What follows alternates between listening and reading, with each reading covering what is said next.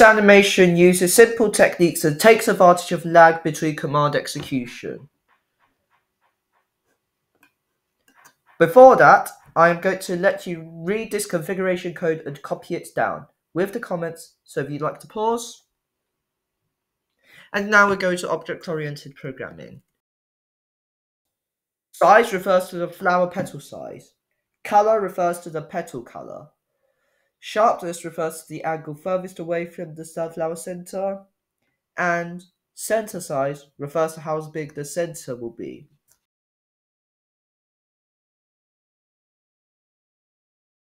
The radius of the spinning trajectory is required so that the blades spin around the center and not anywhere else.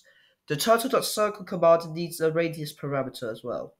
The radius is based on the center size radius plus the height of the triangular petal up to the midpoint, as the midpoint is the center of the turtle and where the turtle commands are based on.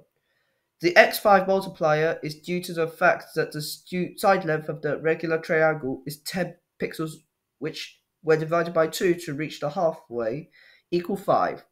The rest is basic trigonometry that I assume you know.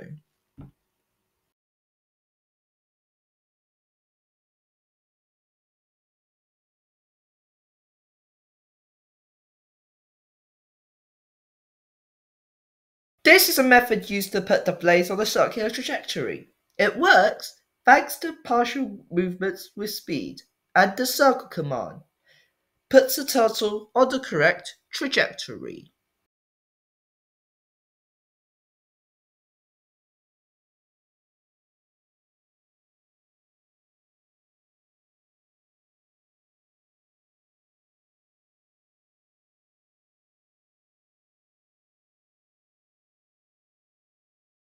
Now the center is filled in by an orange circular turtle, so large it's going to be partially hidden by the petals, and due to this, it will look like a central octagon.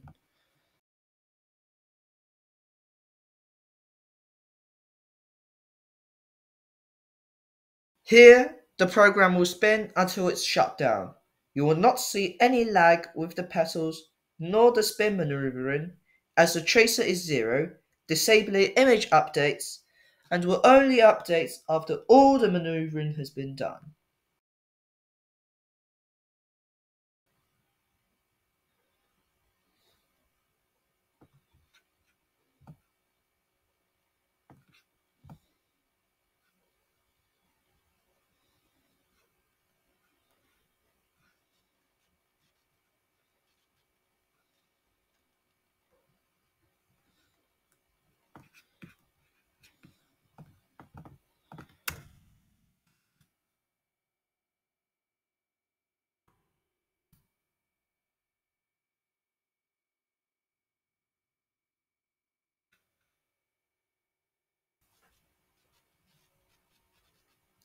And that's it.